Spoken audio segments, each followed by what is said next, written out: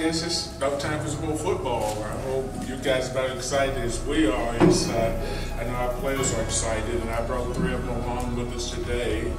Tyreek Cohen, outstanding running back. We got Raglan, our great defensive tackle, and of course, you know, Chris Gardner, our punt return specialist, broke up NCAA record last year, and those are 3 outstanding players, and we're looking forward to having a big year from those guys this year. But we're looking forward to kicking off this season, and you know, the key for us, number one, is to make improvement.